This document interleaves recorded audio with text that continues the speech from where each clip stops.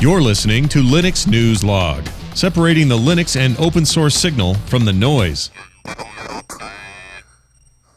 Hey everybody, how's it going? I am your host Adrian, coming to you almost live from lovely Petaluma, California, here in Studio MC2 at QuickSurf Internet Studios.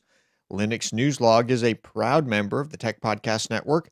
If it's tech, it's here. Do feel free to head on over to techpodcast.com and check out all the other technology-related shows over there as well. I'd like to encourage everybody to visit us online over at quicksurf.com. If you have not already subscribed, please do so. You can find links to subscribe over at our website at quicksurf.com. You can also subscribe over on YouTube, Dailymotion, Blip.tv, Vimeo. There's a variety of places online you can follow Linux News Log, Stitcher Radio, and TuneIn among them.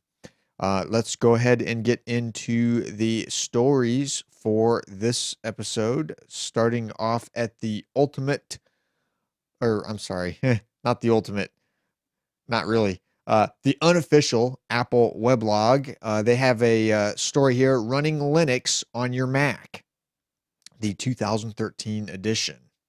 So the author, Stephen Sandy, wrote an article way back in 2009 entitled How to Set Up Ubuntu Linux on a Mac. It's easy and free. He basically, in that article, which this article links to, gives a complete rundown of how to do it. This one gives an updated version of how to do it, so pretty cool. Definitely check it out if you're looking to run Linux on OS X or on your Mac. From ZDNet, the Linux Professional Institute puts Linux in the classrooms. That's right.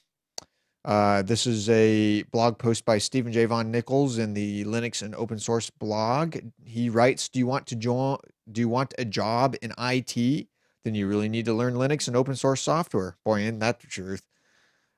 When I was at the Open Source OSCON convention earlier this year, everyone, and I mean everyone, including Microsoft, was looking to hire people with Linux and open source experience. A recent Dyson Linux Foundation survey found that 93% of employers were looking to hire Linux staffers in the next 6 months, and that 90% were having trouble finding qualified individuals. So definitely, if you're looking for a job in technology, you know, Unix and or Linux experience is highly desirable and preferred for many employers. My current job, I'm doing development on an embedded Linux system. So that right there should tell you everything you need to know. From Linux.com, the Linux Kernel 3.11 release boosts performance and efficiency. The 3.11 kernel has been released by Linus Torvalds. The Linux for Workgroups kernel on Monday has many new features and fixes that improve performance and lower power consumption. Changes also in keeping with recent industry trends towards energy-efficient ARM architecture and the use of solid-state drives. So pretty interesting. AMD Radeon DPM support is improved, low latency network polling, KVM, Zen support for 64-bit ARM, whole pile of stuff. Definitely check it out. You'll soon be running it just through the course of staying up to date. From the Register over at the register.co.uk, Linode adds analytics package to Linux Cloud. Zen hosting company Linode has added a statistics collection and graphing service to its cloud to keep current users happy. Their Longview technology, and I'm using quotes here, uses a server-side agent written in Perl, available as an open source project on GitHub, to inspect server performance, massage data, and output it to a Linode admin GUI. So you get a general view of your CPU consumption, memory, network, processes, and then you can kind of, pick and choose what you want to look at and drill down from there. So pretty interesting. Definitely give it a whirl if you are a Linode user.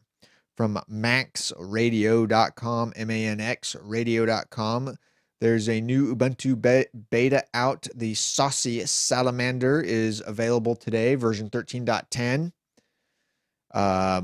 Actually, wow. Yeah. Well, not today, September 6th, but still pretty neat nonetheless. Check it out. I definitely will be. From the Inquirer, Red Hat releases Jboss Developer Studio 7. Red Hat has released version 7 of its Jboss Developer Studio and promised users a sweeping load of updates, ease of use features, and a lot of shine. A blog post from the Jboss developer team said that the release continues a pattern of releasing cutting-edge developer tools. It is available for download now. This is Jboss's core piece of technology that Red Hat has developed and maintains, and definitely if you're a Jboss user, that's something to check out. It's kind of a short show this week. We're running just right around 6 minutes or so right now, and I honestly I had a lot of trouble coming up with stories this evening, so will definitely be, I think it might have something to do with the fact that here in the U.S., just this past weekend, we had Labor Day weekend happen. And, I think, people quite haven't gotten back into the swing of things just yet. So anyway, that will do it for this edition of Linux News Log. As always, everything we've talked about is linked up in the show notes, which you can find online over at quicksurf.com. And with that, I will see all of you on the next episode. I'll see you then. Bye.